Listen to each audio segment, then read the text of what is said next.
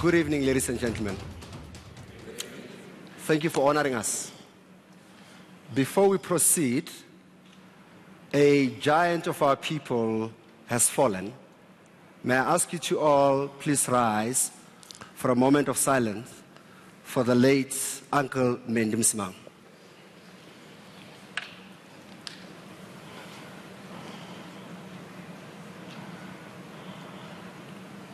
Thank you. May his soul rest in peace. You may have a seat. Okay. Finally. Iman described him as an enigma. And so to the people of power of Capricorn, to the viewers of eNCA, and later on will be joined by ETV, he is the epitome of white monopoly capital, the Stellenbosch Mafia. He's here. Thank you so much for honoring us, Mr. Rupert. Now it's Mr. Rupert. Where I come from, we don't call Toppies like you, Johann. No, it's Toppie. It's Mr. Is that the Shangaan in you? I do come from those Shangaan people of Beggersdorp, Limpopo. You know Mbazima Isaac Madaka has been with me since 1979. Yeah. Right, so I know about you Shangaan people, okay. What do you know about us? Well, can I tell it on air or not?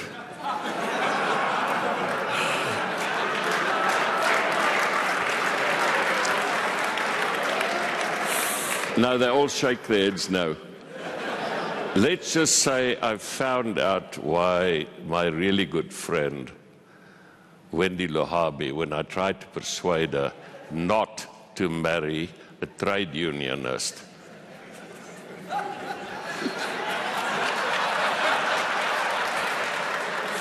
After a golf match, I think we all applauded, okay?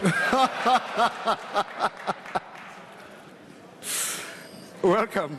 Thank you. Ceci Gato, thank you so much for honoring us. Mrs. Rupert, Mrs. Mkhari, Ipileng, looking hot, thanks for honoring us. And the person who pulled it properly last year, Mamzane Lembeki, yes, who made it a point that we're honored by President Thabo Mbeki, who up until this morning was going to join us, but he keeps taking on responsibilities. But thank you so much, Mama, for joining us tonight.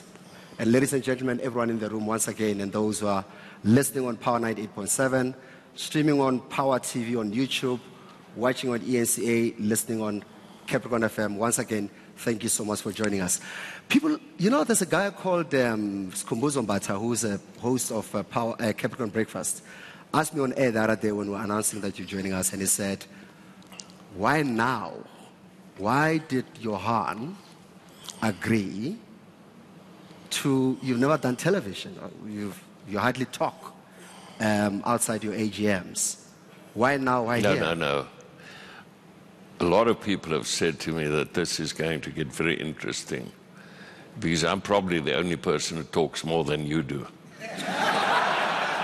That is true. Okay. And we've done a deal, by the way. We've done a deal that today we must both watch each other because we can't stop once we start. Now, why?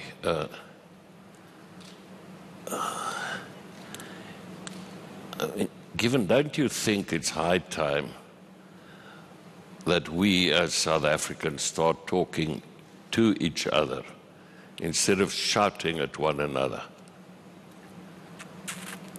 Our country's not in great shape. The rest of the world don't really care about us. If we don't talk and listen across the board,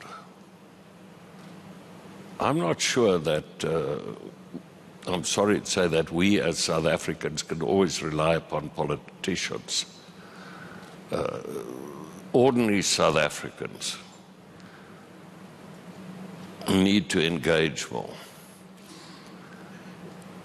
We've got common goals, we've got common ideals. Everybody worries about their children. And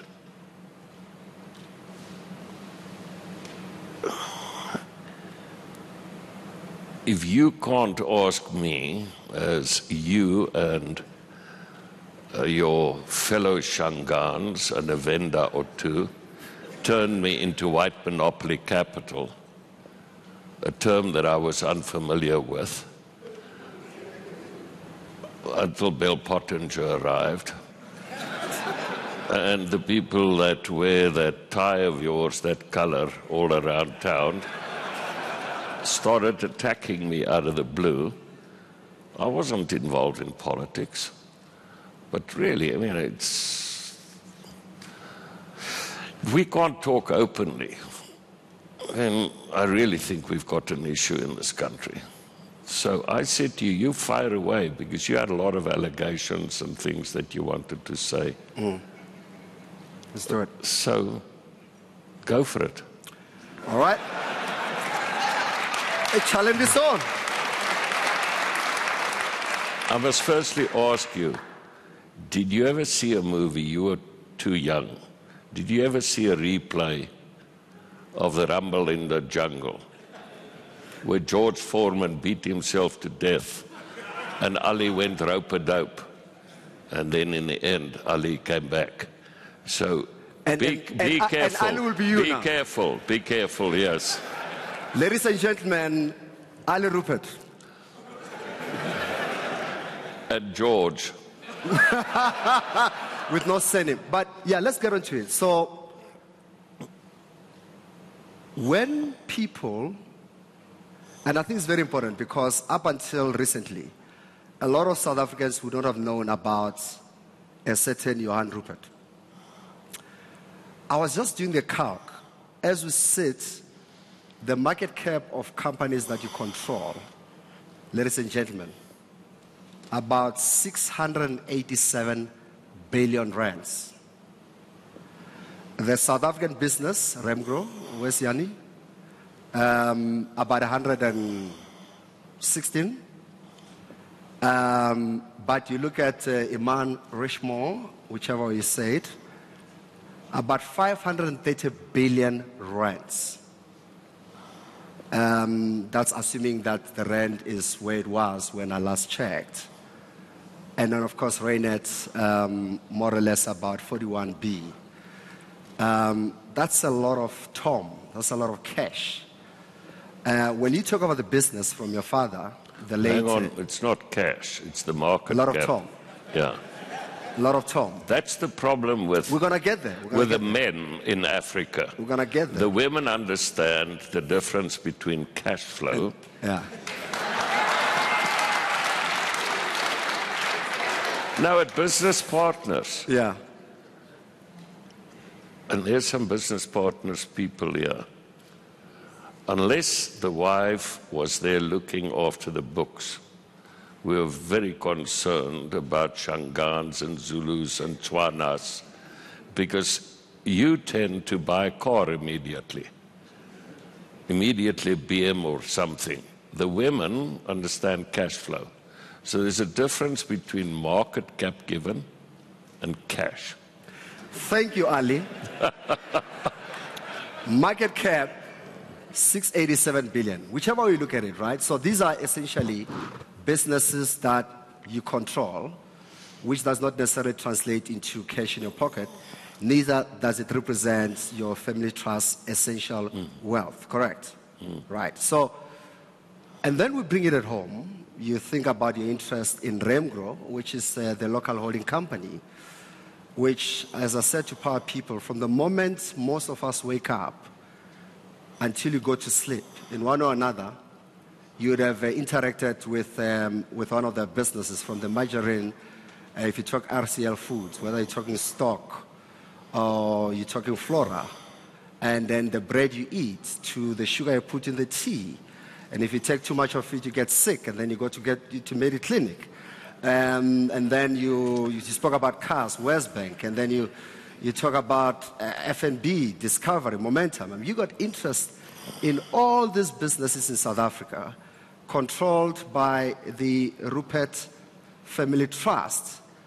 So people will say it's a monopoly.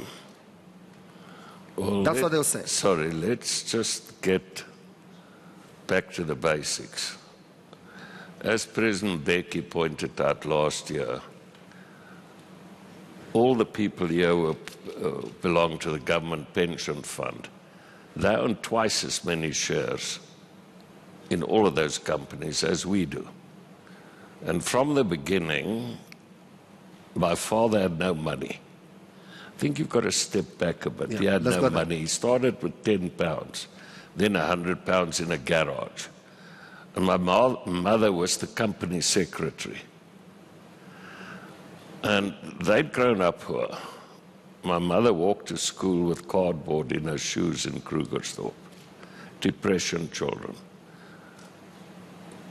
She, had she lived, this would have been her centenary year. And she saved until she was in her 80s. And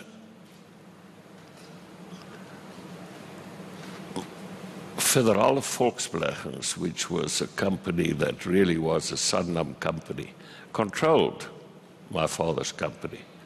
And then after he'd lost money 2 or 3 years, they said, now he's selling you out, and he asked him for 6 months to go and place shares.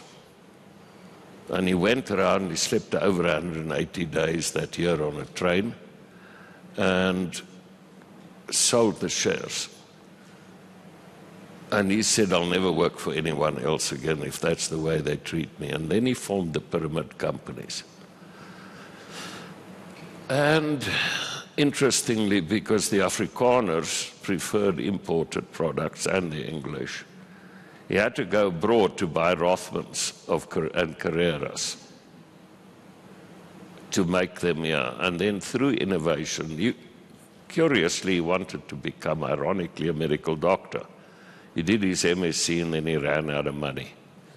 And that's before they knew about the cancer and the risks involved in smoking. So it was his one eternal regret. But they went abroad and built factories, and they arrived with the trademarks and then had partnerships with local people from Australia, New Zealand, Canada, Singapore, Malaysia, Zambia partnerships, Zimbabwe with locals, Ghana, you name it. And they were young entrepreneurs. People went abroad and built these companies. And the ironical thing is they did far better outside of South Africa than in South Africa.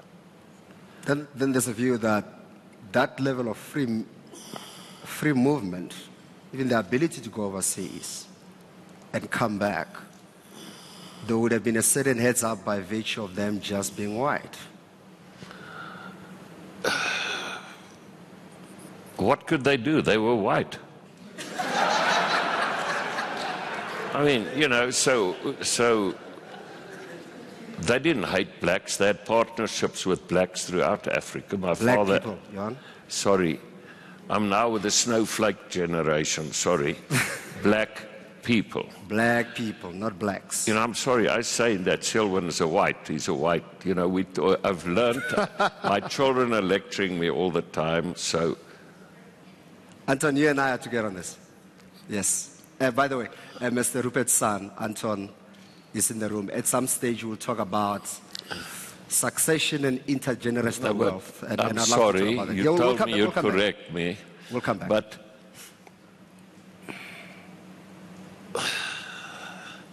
they had a choice. Either emigrate or have what Van Wyk described as loyale verzet, which is loyal resistance. And they chose loyal resistance. What does that mean, loyal resistance? Loyal, you like South Africa, but you're against apartheid. You're not loyal to the NP, you're loyal to South Africa. You know, it's another misnomer. You saw that I attacked apartheid at university, right? You saw the Cape Times article, I sent it to you. I got threatened by General Magnus Malan. That's common cause. People know that. With each squads. They shut our import permits for 10 months. The whole of Remgro's. So where does the story come from? We never did business with the government. In fact, if my father had immigrated, the shareholders would have done a lot better. Have a look at Remgro's market cap versus Richemont's market cap. And we were boycotted overseas because of South Africa. So the choice is leave or stay. And then, and this is what really you talk about all the companies we've invested in. We could have taken the money out of the company, bought boats, whatever, but we did a series of partnerships. So the late Eric Malobi came to me, Kagiso. One by one, people came and we did partnerships with them. We didn't interfere in the management. And as for First Rand and Rand Merchant Bank, it was not started by Remgro or by my father. I started it. We paid 177,000 Rand for 277,000 Rand for a banking license. And we competed against Volksgas. And we were tiny. As for Remgro, it was tiny in comparison to Philip Morris and to BAT.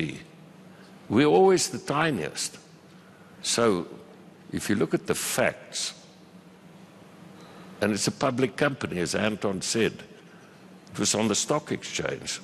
And the pension funds, the government employees' pension fund, they have transparency. So, you get opinions and you get facts. And I'd like to see how this narrative started developing. So somebody says to you, white monopoly capital. What does that do to you? Or Stellenbosch Mafia? Well, I asked you, what does it mean? Yes, I'm white. What does it do to you? I'm a white person, according to your, yes. to your that's terminology. You know, this stuff is also so passé. Yeah.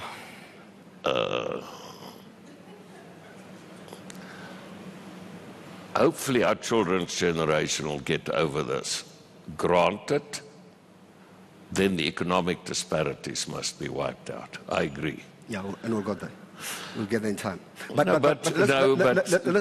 Let's go. A white, yes. Monopoly, show me a monopoly we've ever had. Just one, please. If somebody could show me one monopoly. I've tried my best, but I've failed. Look at the monopolies in the country.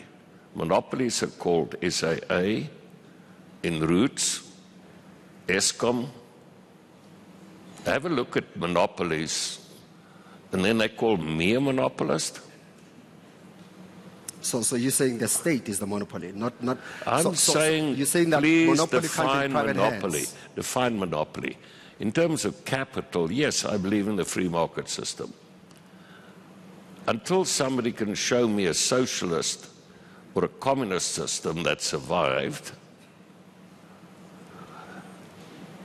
if everybody had to be as good as Madiba or Mother Teresa, yes, then socialism could have worked. But people are not that giving. People are not that nice. People act in their self-interest. And therefore, I've not seen it work. So yes, I'm white, and yes, I believe in the free enterprise system.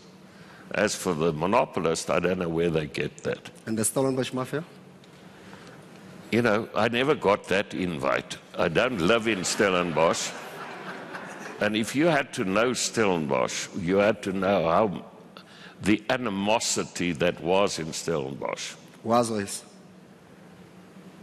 Well, I guess was, because a lot of the people aren't around anymore.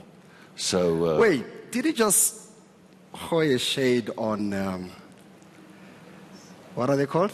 no, I didn't throw Steinhoff. it. They, not at all. What do you think Not about at all. Steinhoff for a second? We'll proceed. Steinhoff. No, your no, thoughts I'm about- not interested in discussing other people's problems. But what? Okay. No, it's all I'm saying is people who do know Stellenbosch know that, I mean, people acted in their own self-interest there as well. And remember, I was born in Stellenbosch, but after being in New York and here in Johannesburg, I chose to go and live in Somerset West. Why was that? There's a reason. Please share. I'm still Chancellor of the University, so I'd better keep quiet.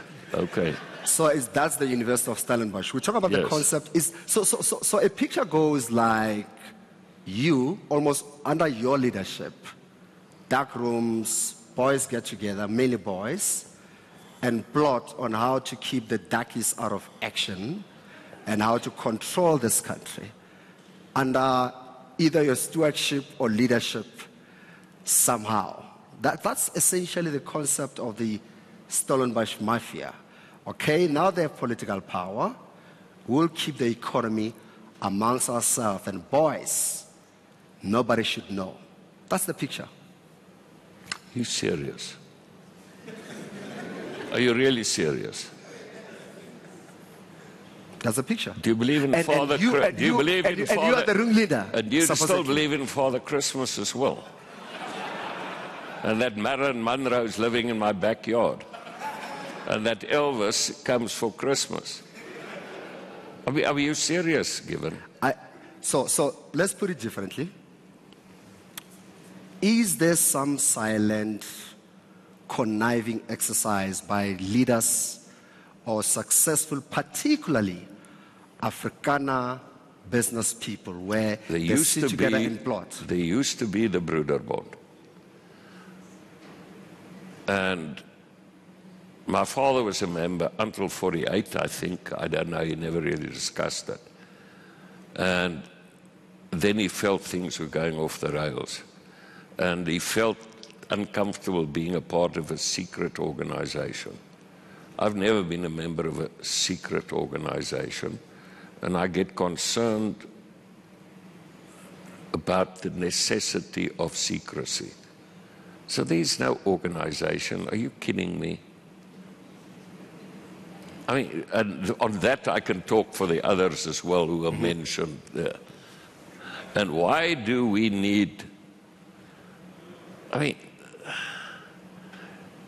surely what I've tried to do in my life belies the fact that we want to keep the darkies down.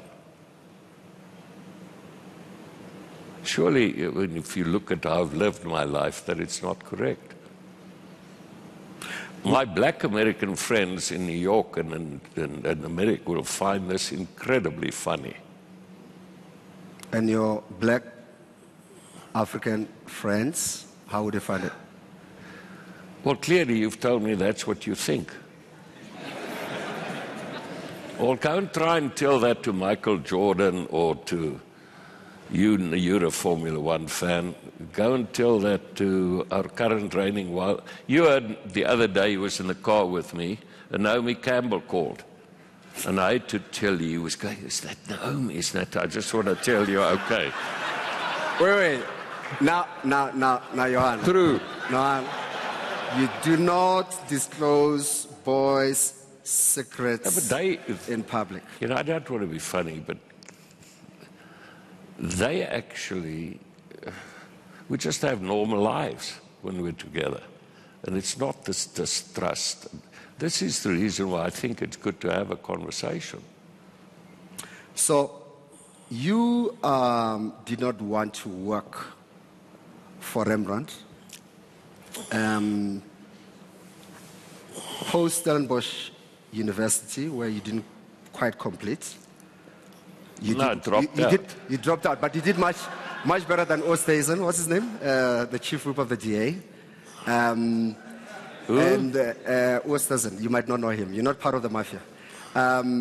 So you go to the US, you work there, you come back, you start, as you said, Rand Merchant Bank, and a call comes somehow. Take me through there.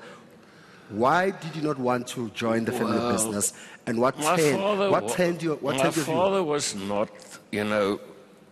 people who are so softly spoken, etc. People thought, very nice. And, well, he was tough. Huh? And I didn't want to go and work there. And a late friend of mine, Dave McKay, told me that there was a Rand Bank had gone under and that there was a merchant banking license for sale. So I came back and we bid for it. How did you find it? Bid for it at an auction. Because it was a liquidation, it was the asset, one of the assets of the defunct Rand Bank. And we were disruptors, serious disruptors, because the banks had a cartel. All the banks, the big banks, remember we were tiny, and they charged the minimum rate on bankers' acceptances. So we developed a thing called a promissory note. That was really a banker's acceptance in disguise. And we went to all the best and the biggest companies, Anglo, etc. And we told them, don't pay this 1.8 or 1.5, we'll do it for you at 1.3. And there were no reserve requirements on bankers' acceptances. So with a capital of about 1.8 million, we wrote like 200 million rands worth of business.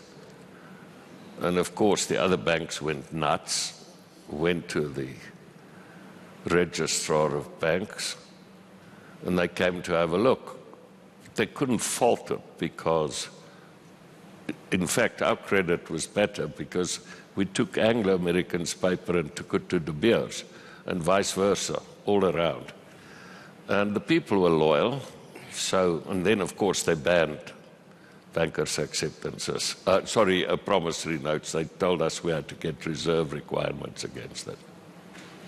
And then in '82, I went on honeymoon and came back and found out that the people had lent somebody that I'd asked them not to lend to twice the capital of the bank.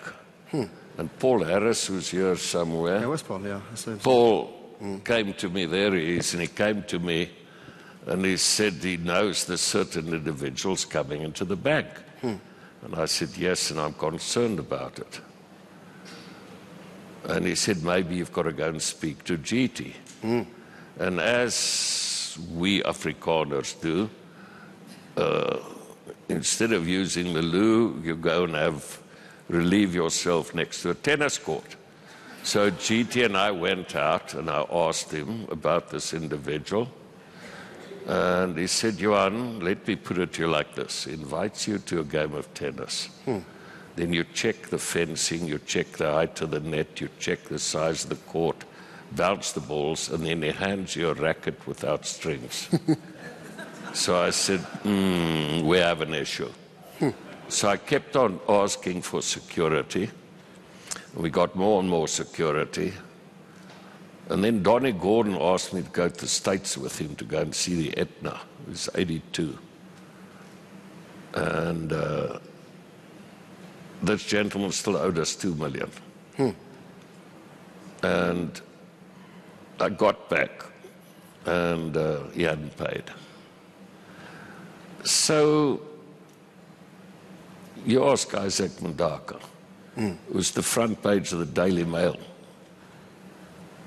And of course, and you'll find this, you black people will find that black people won't necessarily support black people.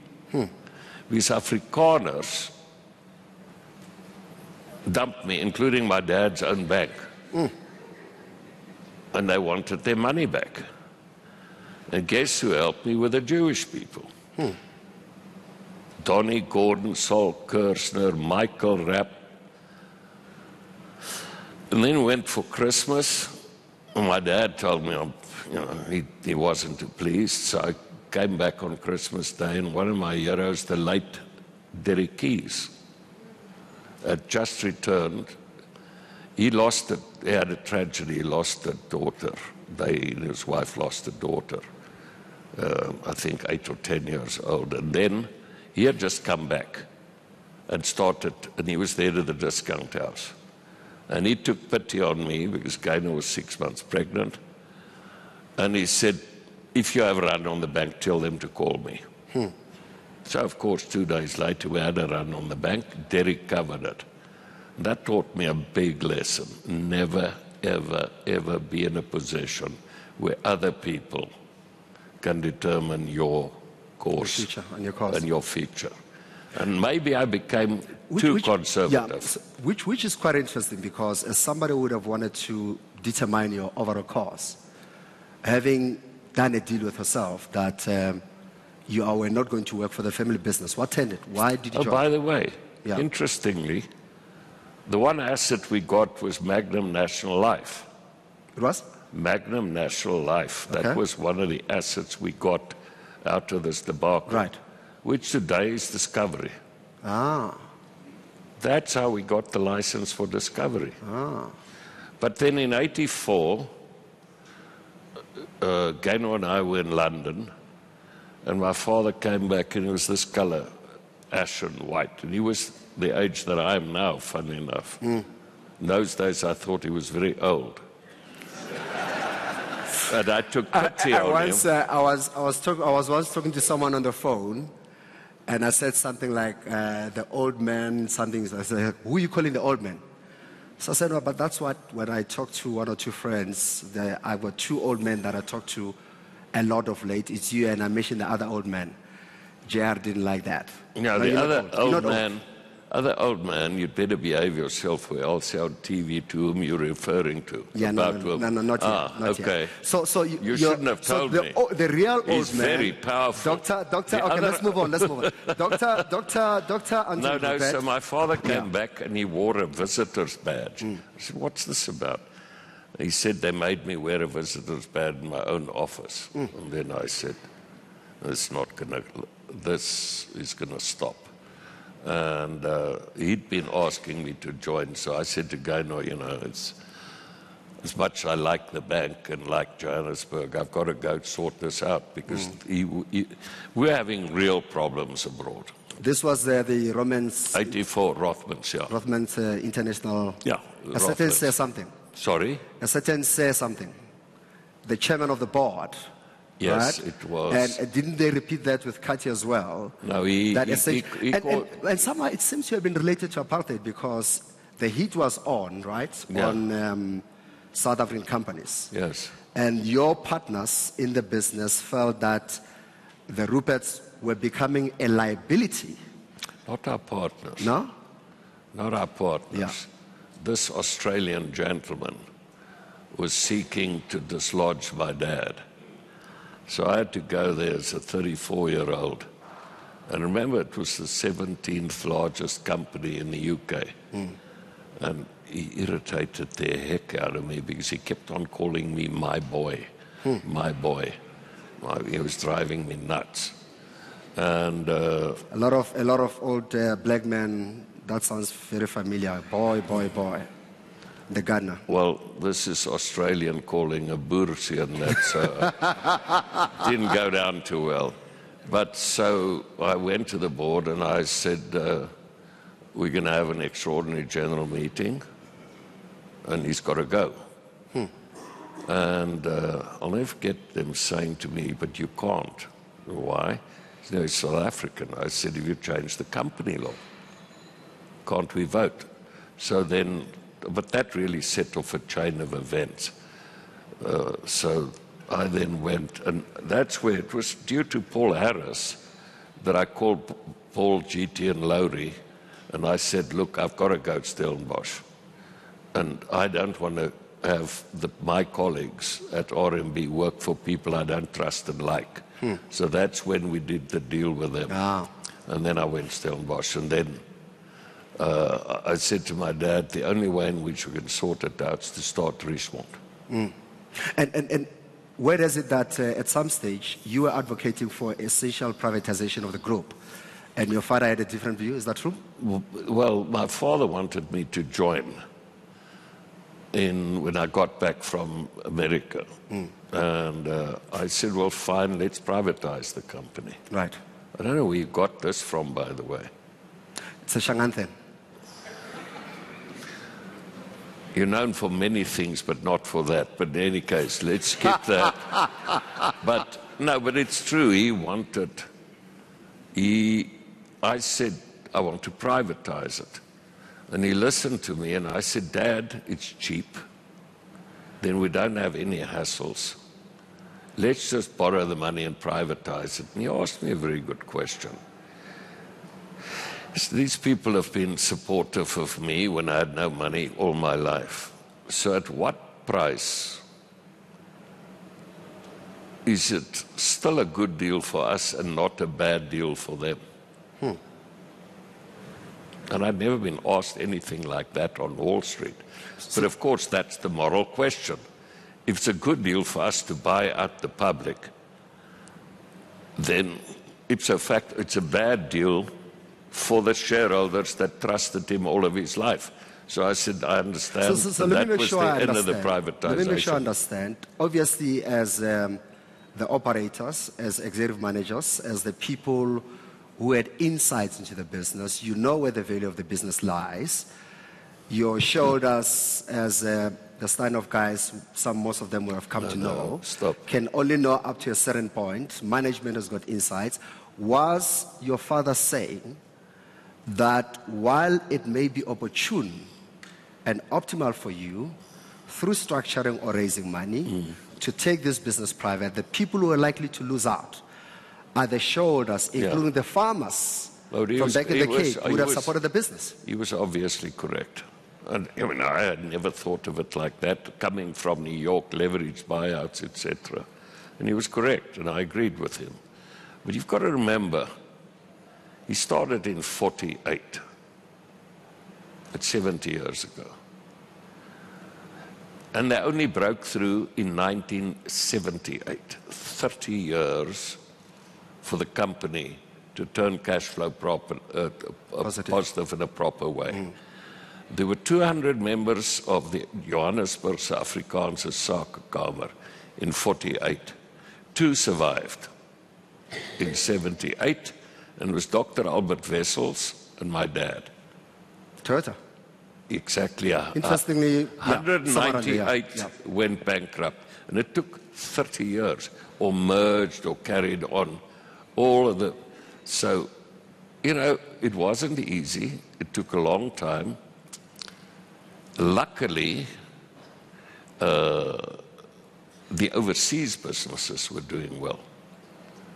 And I mean, it's reflected in all the values. Remember, they were in the same business in South Africa and overseas. They never took money out. They registered trademarks. In fact, if you speak to the Treasury and the Reserve Bank,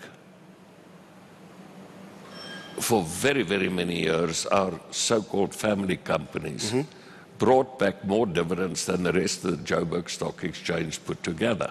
Sure. I mean, these are now facts.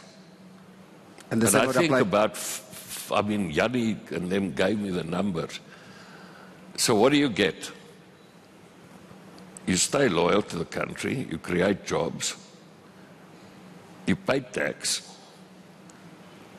You know, I give my salary away. I thought the job is, if you're a good South African, that's what you do. In the rest of the world, people like that. So they say, please come to our country to create jobs. Please come to our country to pay proper salaries. Please come to our country to pay tax. And then to give to nations. But you do all of your Reynolds and particularly outside Richemont interests, if there's a dividend coming out of Richemont, does it come straight to South Africa? And BAT. Nothing stays in Geneva. And BAT. Ambassador Helen? And BAT, yes. Yeah, all of it come back to South Africa. Do you know the difference? Yeah. We're honored to have the Swiss ambassador here. In Switzerland, I got a letter of thank you from the taxman.